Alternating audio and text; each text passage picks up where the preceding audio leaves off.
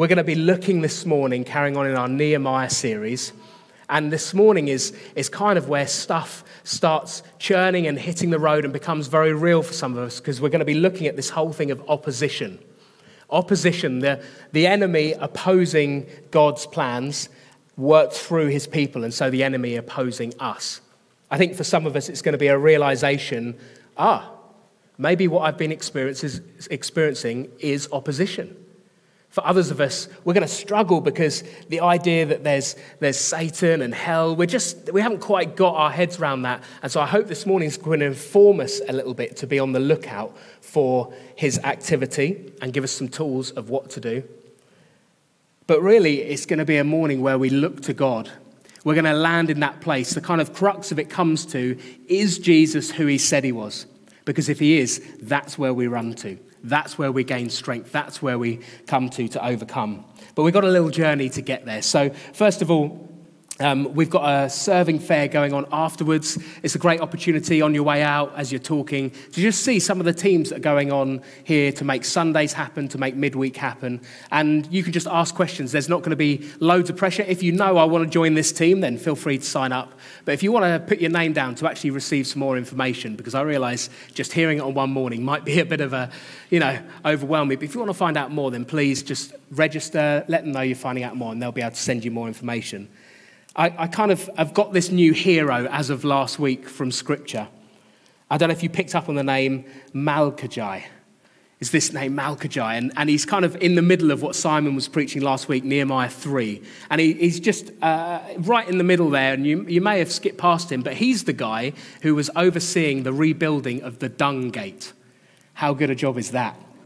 Overseeing the Dung Gate. I'm sure when he was assigned that task, he was kind of thinking, I'd have loved the Tower of Ovens. I'd have loved that one. Or maybe the Fish Gate. I'd have preferred that one. But the Dung Gate, that place stinks. Why do I have to rebuild that one? But he's my hero because he really doesn't come across as a hero. He's a name in a list. And if you read through it, you'd easily miss it. And yet without his work, without his diligence, without him saying, I'm going to serve, I'm going to do my part to the rebuilding of the wall, you could have finished 99% of the wall. But if that part's missing, the whole thing fails, doesn't it? It's the weakness in it. And yet he served God for the Dung Gate. Imagine all things. And I know some of our serving teams look like behind the scenes, some in front. I just want to encourage us. This church, we're a community. It's in our name. We're a family. And families work best when mum doesn't have to do all of the cooking, all of the setting up, all of the washing up, all of the preparation, when the family takes part in it. And I just want to encourage you, if you haven't yet found a place where you can serve, please have a little look and see. And I'd also encourage you, if you're serving in 5 places already, please walk straight past. We don't want to bolster up this church with a few working really hard. That doesn't help. We want you to be able to serve in one place really well and enjoy what you're doing. So let's be frank at the start. When we come to opposition, this is a very real thing. It's a very real and serious moment. In a week when 50 ministers in our country resign and declare their opposition to the Prime Minister, I think we could say that we have opposition going on in our lives. In a week where that very Prime Minister, the country's highest public office, resigns as there is no other way to continue, I think you'd agree that we see opposition working its way out in our world. And lest we forget, as I'm reminded by the WhatsApp group that I've signed up to, hearing from Victor and Polina, there is still a war going on in Ukraine. This right up front opposition going on, and just looking through your news feed, it looks a bit like reading through Nehemiah sometimes. I'm reading through Nehemiah, and it's like a third of the book is given over to recording some of the opposition that they go up against. A couple of weeks ago, I spoke about making a plan. We started with Kat imploring us that if he's given us a vision, if he's laid on our heart something, that holy discontentment, do you remember that? And then from that place, what do? Well, Nehemiah then steps into following God and starting to make a plan. And from that place, I would say, that's when opposition comes. We'll today see what it's like when opposition comes against the plans and purposes of God, because it always, always does. When fighting Evander Holyfield, a reporter asked Mike Tyson what he thought of Evander's fight plan. You see, Evander had been recording and really saying that he's got this fight plan that he's going to put against when he fights Mike Tyson, and it's going to overthrow him. And Mike Tyson was asked, well, what do you think about Evander's fight plan? And you may have heard this. Tyson famously said, everyone has a plan until they get punched in the face.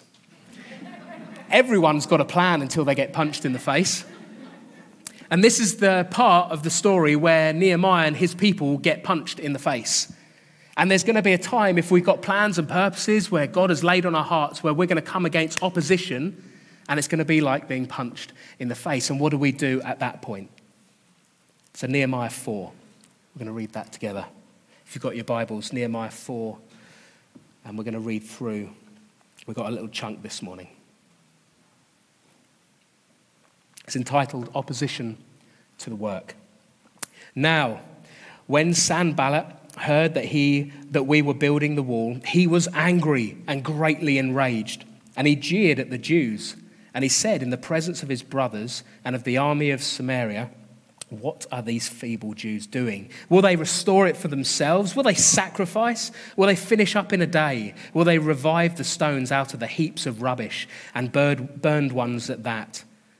Tobiah the Ammonite was beside him, and he said, yes, what they are building. If a fox goes up on it, he will break down their stone wall. Hear, O God, for we are despised. This is Nehemiah. Turn back their taunt on their own heads and give them up to be plundered in a land where they are captives. Do not cover their guilt and do not let their sin be blotted out from your sight, for they have provoked you to anger in the presence of the builders. So we built the wall. And all the wall was joined together to half its height, for the people had a mind to work. But when Sanballat and Tobiah and the Arabs and the Ammonites and the Ashdodites heard that the repairing of the walls of Jerusalem was going forward and that the breaches were beginning to be closed, they were very angry. And they all plotted together to come and fight against Jerusalem and to cause confusion in it. And we prayed to our God and set up a guard as protection against them day and night. In Judah, it was said, the strength of those who bear the burdens is failing. There's too much rubble. By ourselves, we will not be able to rebuild the wall. And our enemies said, they will not know or see till we are come among them and kill them and stop the work. At that time, the Jews who lived near them came from all directions and said to us 10 times, you must return to us. So in the lowest parts of the space behind the wall, in open places, I stationed the people by their clans, with their swords, their spears, and their bows. And I looked and arose and said to the nobles and to the officials and to the rest of the people, do not be afraid of them. Remember the Lord who is great and awesome, and fight for your brothers, your sons, your daughters, your wives, and your homes. You get a sense that this is a really serious, weighty moment for the rebuilding team, don't you? Up until this point, there's been little oppositions, there's been challenges. They've had to put plans in place. Some of the challenges have been trying to stir up the nobles, if you remember last week. But now it's like opposition has come right full in their face. Mike Tyson has landed the first blow. So we're going to look at 3 things as we unpack this bit of scripture. My hope is it's going to be practical and useful. It's going to equip us and ready us. The first is the differing oppositions. First is the different types of opposition. Secondly, opposition's traps that we might fall into. And thirdly, opposition is not the final word. Amen? I think our Christian walk can sometimes be kind of related to a team sport. If you've ever played rugby or football, hockey, basketball, netball, then you'll know that when you gather as a team, you often do away games. And when you turn up and you see that there is no opposition, the first thing through your mind is not, oh, great, we're going to have a brilliant game today. This is going to be effective. We're going to do well together. Your first thought is probably, we must be in the wrong place. We've gone to the wrong place. We're supposed to be playing against another team. Oh, no, we've done it again. Or maybe they've called the game off and they never told us what's going on here. Or maybe actually was it at home? But your first thought is not, oh, there's no opposition. This should be a really good game. And I think actually in Christian life, we so want there to be no opposition. We so don't like the fact that there's opposition that if we could just have it a bit easier sometimes, we would be more than happy with that. If we could just somehow mediate all the different oppositions and just get through without any conflict and without anyone really noticing us. I used to feel like I wanted to be a chameleon at work. I used to think this thought. I remember in one small group, someone saying, "What animal would you like to be?" I was like, "I want to be a chameleon. I just want to blend in. I do not want to stand out. I don't want to be having to raise my voice. I don't want to be having to say, actually, I don't believe that, or I actually think maybe God wants this. I don't want to do that. I just want to blend in." And I think so often in the West, more than perhaps anywhere else, we just want to blend into our culture. But that's not what we've been born into. That's not the kingdom of life. Friends, we just have to get over the fact that if we've been born again, if we're Christians, we are in opposition. It's not when opposition may come. We're in opposition not because of anything you have done, but because of what Christ has done to stand up against hell, against Satan. We are therefore in opposition. And perhaps, if you've not experienced any opposition to your faith in a long time, we actually need to ask, am I walking in the gospel that I've been given? Am I standing up for what Christ has given me? I mean, his example was very much there is going to be opposition. And he said, if you follow me, there will be troubles. Paul's example was very much, Peter's example was, etc., etc. And if we have found ourselves in a place of real peace with everyone around us and no one seems to know, and we just shy away whenever opposition seems to flare up, can I suggest that's maybe not the gospel of Jesus Christ? We are in opposition. The different types of opposition are important to understand, though, because it's true, God sometimes may feel like he is opposing your plans and purposes. Every now and again, you may get this. I remember, for me, there was one situation in the morning. I'd got up early, reading my Bible, and what I read that morning was in direct opposition to what I was doing at that time. Man, it was like opposition, but it was from God. God was challenging and he was opposing what I was doing. And I needed to recognize that. It would have been no good for me to go, "Oh, I will overcome this opposition." Firstly, no, you won't, Dan. It's God. That's never going to happen. But secondly, his opposition comes so that we might know life to the full. And if we're not experiencing it, he will bring that up with us. When David had committed adultery, we read in 2 Samuel 12, Nathan actually comes. Can you imagine this moment, coming to the king? Nathan the prophet comes into his presence and he opposes what David has done. It would have been no good if David had said, "No, what I have done, this adultery that's hidden, and I'm going to justify it, and that would not have done David any good. No, it was good that God opposed him and challenged him because he was brought back into a relationship with God. So we need to be able to discern, is this God or is this not? Is this opposition from God or is this actually from somewhere else?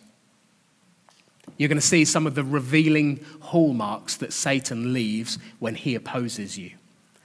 We're going to see this from Nehemiah because it often looks similar. It just manifests over the years in slightly different ways.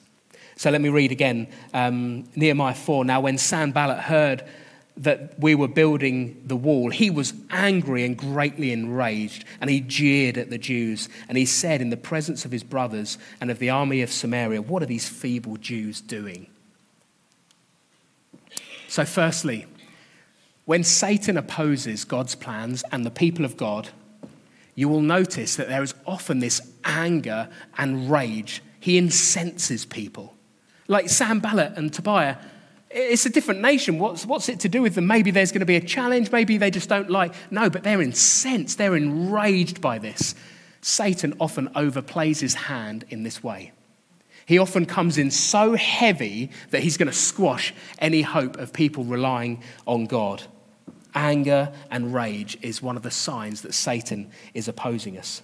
You'll notice from history that the devil does this again and again. Perhaps think of a couple of examples that I can think of. Esther 3. Remember the story of Haman. Haman, this guy that has heard that Mordecai won't bow to the king. And he gets so enraged. He doesn't just want to destroy Mordecai and that man of God, he wants to destroy all of the Jews because of this, the whole nation.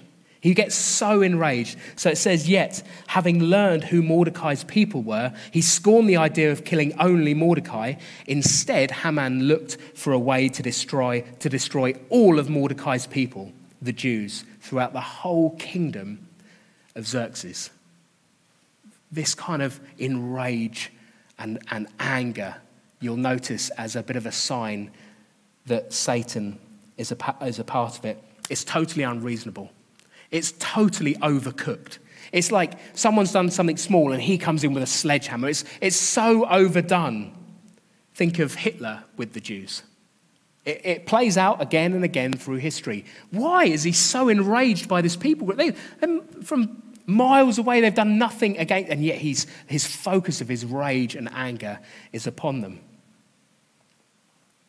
When I was a teenager, I came upon this. I'd invited one of my friends to Alpha, just trying to land this and how we may experience it. I'd invited a friend to Alpha, and it had gone really well. And actually, he was just like, this is amazing. I've never been taught this. And so I was just like, I was bubbling with it then. I was like, wow, amazing. What I've experienced is what he's experienced. That's so good. So then I invited a couple more friends. And we're on our way to the pub one day. I remember it. In the car, I said, oh, guys, I just invited Phil, and I was wondering, he's really enjoyed it. Would you guys like to come to Alpha? It's where you get to explore Christianity and what it means. There's no pressure, but you'll understand what I believe, and, you might find it interesting. And it wasn't just that they said, oh, no, not really interested in that, Dan. They got super angry with me. They were like, it was like this rage that I would impose my Christian beliefs on them, and they just got so, and I was like, whoa, I just invited you to a meal and to find out about it, and I thought you'd enjoy it, and they just got so angry. The whole evening was completely tainted by this. It was like, how dare you do this? How dare you impose your beliefs in this way? It just got fiercely angry. I thought, when I came away, I thought, that was totally unreasonable. They're reasonable, nice guys. My friends are nice. But the rage that they showed was totally different to the friends I knew. Never seen it before. There must be something else going on. This is one of the ploys that the enemy uses. He stirs up an anger and rage at God's people. And it's totally unreasonable. The point is that opposition to God's work, to God's people on earth, always has a source that goes beyond the natural. It's not that my friends who just they'd had such bad experiences with Christianity, they were like, we hate this. No, they had no experiences. No, opposition always has its roots, when it's against God, somewhere beyond the natural. Satan is at work. He's stirring up. He's doing something behind the scenes, and we need to recognize that. Dark powers that hate God and his work and do not want humankind to come into freedom and enjoyment and the fullness of life that God promises. They do. The hell does not want us to know the love of God, and so it comes heavy against it. Secondly, so as number one, there's often, if you see opposition, it's often totally outbalances what you thought was reasonable. There's often such anger and rage at the very thought. Secondly, there's jeering going on. We read in the story, it says that Sanballat, he was angry and greatly enraged, and he jeered at the Jews. And he said in the presence of his brothers, so he's got people around him that are on his side, if you like, and in the presence of the army of Samaria. He jeers in the presence of both. And this is often a play that bullies use. They're in a position of strength. They've got people around them that agree with them, like-minded. And they will not only oppose someone, but they'll do it in front of their friends if they see that they're in a place of power. They'll do it in front of their own people, but also in front of some of your friends as well. And maybe you've experienced this before. When I was a carpenter on site, again, just to give you a real life, and you might go, that reminds me. I was on site, and if I was having one-on-one conversations with folk, we always got onto God. I wasn't bringing it up, they were. There was just a real interest. One-on-one, they would ask, so how does it affect this area of your life? And when did you first, they were so interested. Exactly the same people, if they were all together, would jeer. It's like, what? We were talking about this 5 minutes ago. Come on, and now you're mocking me. I would turn up on site and they'd be singing Amazing Grace from the scaffolding. Not because they wanted me to join in and lead them. That wasn't the purpose. When they got together, there was something of jeering that came out, and yet one-on-one there was interest. And I never understood this until I read here in Nehemiah, Sanballat in front of his people changes what he does. He suddenly has the boldness to jeer, and in front of others that Nehemiah knew. And this may be a tactic that the enemy uses. Maybe it's when you're at work and everyone's around and someone in front of your colleagues over lunch says, "Don't you go to church?" You're like, "We've been working together all morning. Why didn't you ask that before?" And it's sort of changed. Or maybe you've experienced it at school. It's like, why does it seem to come up when there's pressure on the moment, I'm at a party and some of my friends have had a drink and suddenly they decide to bring this up and have a go at me. Why does that happen? Well, because opposition against God's people always has its root beyond the natural. Nehemiah and the people of God experience anger, rage, jeering in front of others, opposition from, Nehemiah experiences opposition from his own nobles. Nehemiah experiences assassination attempts. He experiences the threat of battle, and he experiences threats to their own families. All of these are happening as forms of opposition in this bit of scripture. When God opposes our lifestyle, so when God is opposing us, he does so in love. You'll know the voice because he doesn't condemn. He doesn't shame you. He doesn't jeer. He never mocks or taunts his children. That's not God's voice. He never causes harm. Instead, his voice is laced with love and grace, even if he is saying, "I want you to stop doing that." I heard someone just the other day, I was at a conference and they said, "Isn't God amazing?" And we all went, "Yes, he is." And this person went on and said, "I could take 1,000 steps away from him. I turn around and take one towards him and there he is." And we went, "Yeah, isn't God amazing?"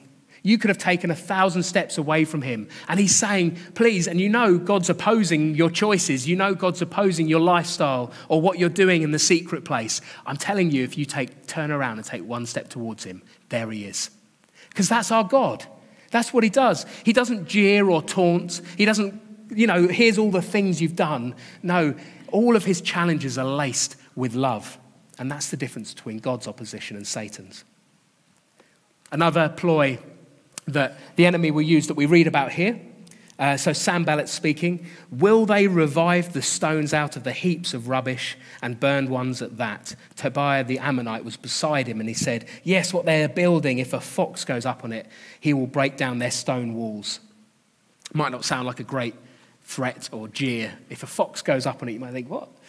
But I think probably if you're in this situation, man, it's coming across just horribly.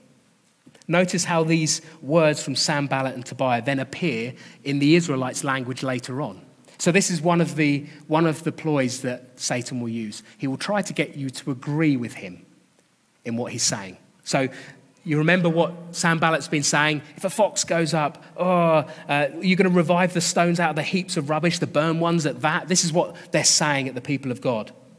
Later on, this is what the people of God say. In Judah, it was said, "The strength of those who bear the burdens is failing. There's too much rubble. By ourselves, we will not be able to rebuild the wall." Do you hear what's going on? In their language, they're starting to agree with what the opposition has been saying to them. They're starting to align themselves with opposition, and we need to be really wary of this. Sometimes we can slip out with things that actually aren't true. The enemy might have been accusing you for a long time, and you begin to align your thinking with what the enemy says. How could God love me? He must think I'm ridiculous. I'm not a real Christian. This is how I live. And you start aligning with what the enemy taunts you with. If we're not careful, we can pick up on the doubts and fears that are being thrown our direction, and we can begin projecting that by accident. What do we see Nehemiah do to confront this one? He prays. He prays and he says he prays afterwards. And as he was praying, I was thinking of in James where it says, "The prayers of a righteous person are powerful and effective." This is what Nehemiah does in response. He's heard the taunts. The people have started regurgitating what the enemy's been speaking over them. But Nehemiah prays. And I was just thinking, yeah, James picks up on this, doesn't he, in his book? The prayers of a righteous person are powerful and effective. James then gives an example of Elijah, where he prays for no rain. Wow. And then he prays for rain, and rain comes. And we see the prayers of a righteous person that are powerful and effective. James says, you and I are men and women just like Elijah. Your prayers are powerful. The first line of defense and attack that you can use is to pray. You have no idea the power of your prayers, of the prayers you'll have, if you would stop agreeing with and aligning yourself with the enemy and instead come to the word of God that confronts the enemy. That's how things will change, because this is it. By doing so, by praying, you involve dad in the matter. You know, like kids when they're little and they're playing in the playground. My dad's bigger than yours. My dad does this. And you start praying, you involve dad, and he's massive. And that's what we do when we pray. So don't align yourselves. Number 4, some things are true but not true. So it says, what are these feeble Jews doing? Will they restore it for themselves? Will they sacrifice? Will they finish up in a day? Will they revive the stones out of the heaps of rubbish? It's kind of true, but it's not true. Are they going to try and finish it in a day? Well, no, it takes 52 days. You unpick some of these lies, and there's kind of truth in there. Will they do it in a day? But it's laced with mistruths as well. Paul the Apostle was once accused of being a murderer. Now, I remember preaching on this, and someone, Callum Cookman, came up afterwards, and he said, what struck me with this scripture is that Paul could have said, yes, I am, and been totally flattened by that accusation, he's a murderer. Because if you remember in Paul's history, when he's Saul, he oversaw the murder and killing of Christians. And so when he's accused later on in his ministry, you're a murderer, couldn't that have hurt? Oh, yeah, I am. You're right. Who am I? What have I done? But he doesn't align with that. I've been set free. God has done such a work in me that that's no longer who I am. I am who Christ says I am. I'm found in him. So Paul finds this one as well. Something might be thrown at you that's kind of true but not true, is what I'm saying. I've said before in this forum that part of my history, my sort of walk before God and in God, is that I had an addiction to porn.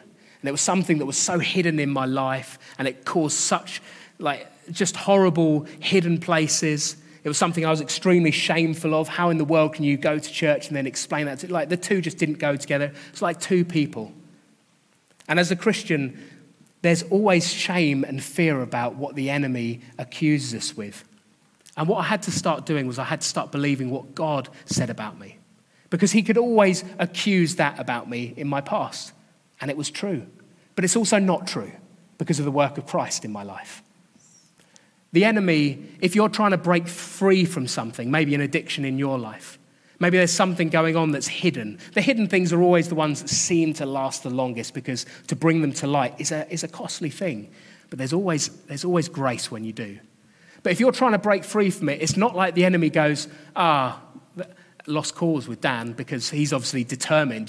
He's actually made a decision to want to break free from porn in his life. So, okay, we'll leave him alone. That's not what the enemy says. The enemy brings up stuff in your life. It says, are you really broken free? Last time you tried to break free from this, how long did it take? 2 weeks? A month? Hey, Dan, maybe you even made a year, but in the end, you still tripped up, didn't you? These are the kind of lies that you believe, or the kind of lies that are thrown at you if you're trying to break free from something, because the enemy doesn't go, oh, wow, their integrity on this one. They're really sincere about breaking free or changing their lifestyle in this way. Oh, wow, we can't do anything with this one. No, just reminds you, haven't you tried this before? Did God actually break you free the first time, or did you actually slip back into it, Dan? Wow, true, but not true, right? And you see the power that can have in our lives. One day I decided enough's enough. If God was going to set me free, if God had set me free, I was going to be free indeed. It's enough of listening to that. I'm going to be free indeed, and I'm going to keep on stepping towards Christ. We've got to bring it to life. Maybe for you it's around gossip. Maybe for you, that's the kind of thing. It's like, if I'm going to slip, I'm going to slip into gossip. And I know I'm doing it when I'm doing it, but for some reason, it's so tasty to want to just ask those questions that I know are going to provide me with gossip. Maybe it's lying. Maybe you don't know why, but just when you're asked a straight question, you can't help but lie. It's like you just make something up, and it would have been easier to tell the truth, and yet you find lies coming out of your mouth. Maybe it's gambling or idolizing money. Fame or position is just the things that keep coming up. And the enemy is not going to just let you go because you're sincere about wanting to follow Christ now. No, he's going to oppose it. But that does not mean he has only power to do anything about it. When you pray, a prayer of a righteous person is powerful and effective.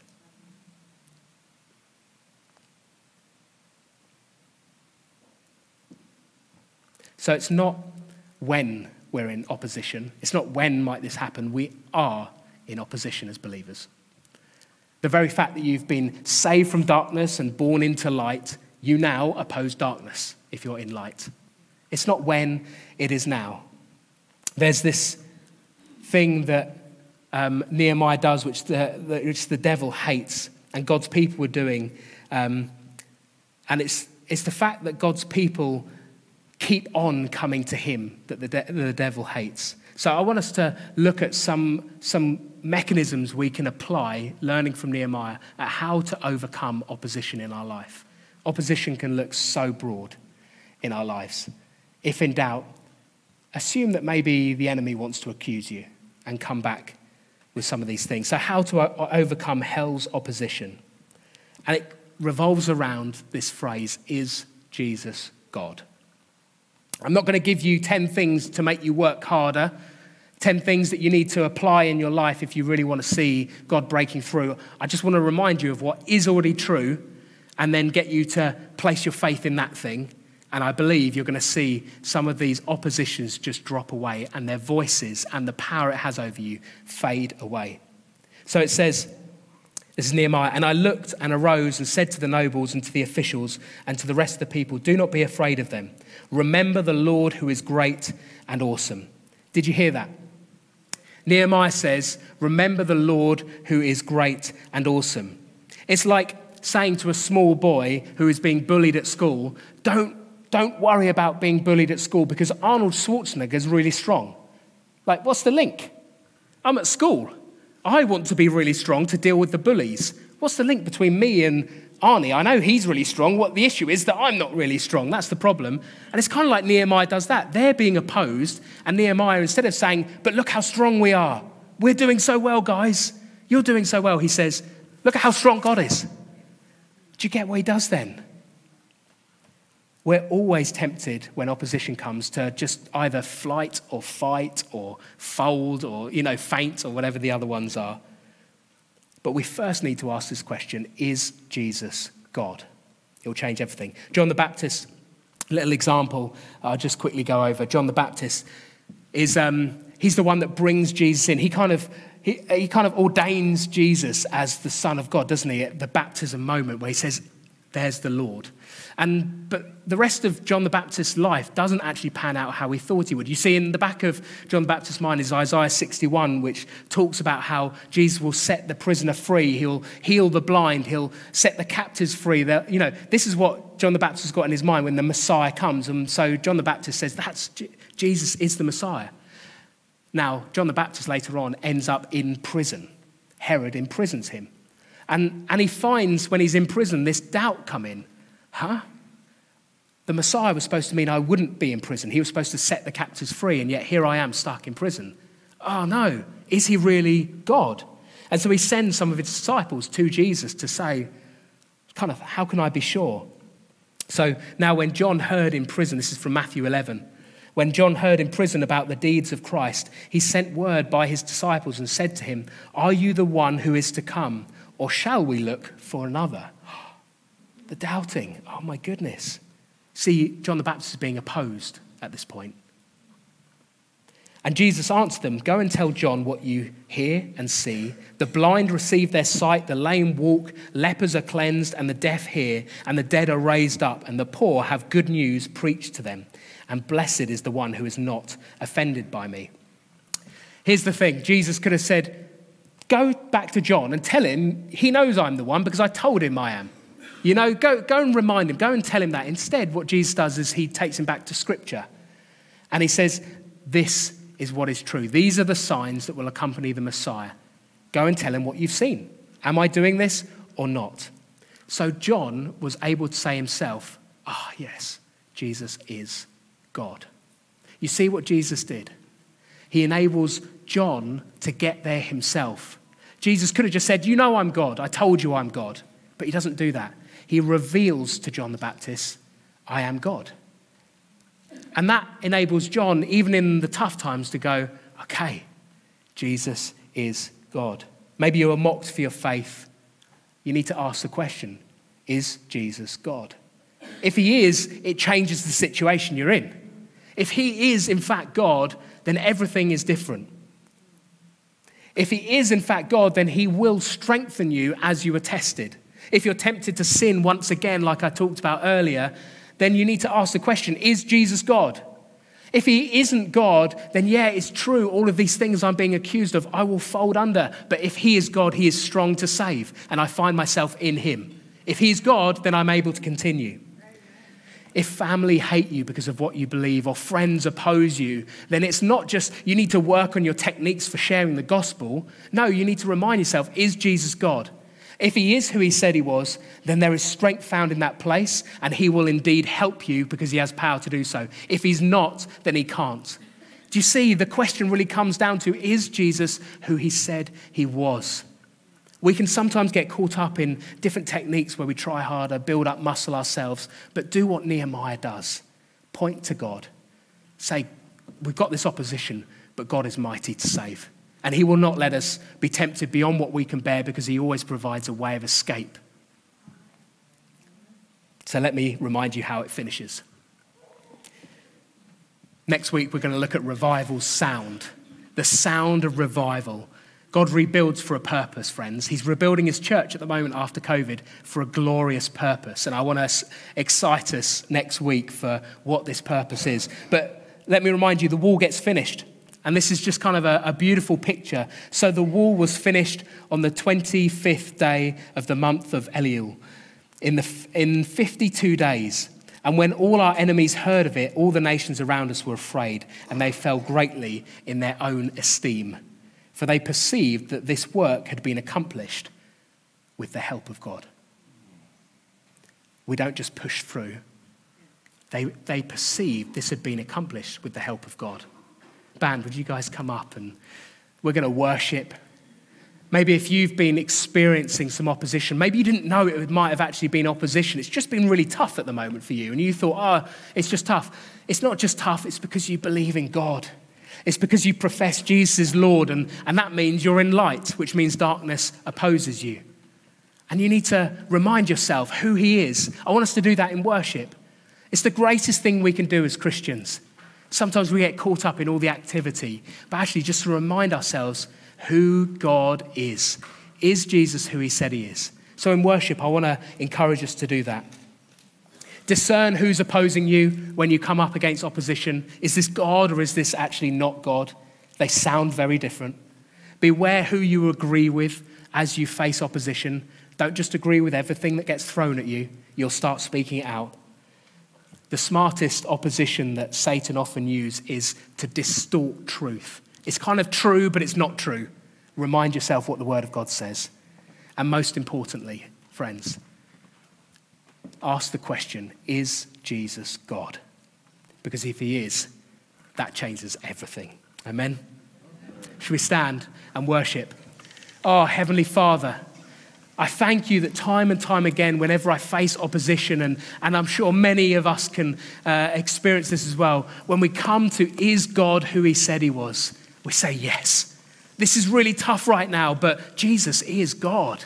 And if he is God, then he provides strength. He provides a way out of temptation. He will give me the strength to stand up under this. He'll give me the words to say. He will give me grace every single day that I live on this earth. Thank you, God. Amen. Hey, my name's Dan Baptist and I'm lead pastor here at Jubilee Community Church. We really hope that something from this morning's word has blessed you and reached you. And if you'd like to talk about anything you've heard, or just be able to talk about maybe faith or get some prayer, then please get in contact. You can email us, give us a call at the centre, and one of the team's going to get back to you. We'd love to do this, especially if you're just thinking about what it is to become a Christian. You want to sit down and really talk that through with anyone.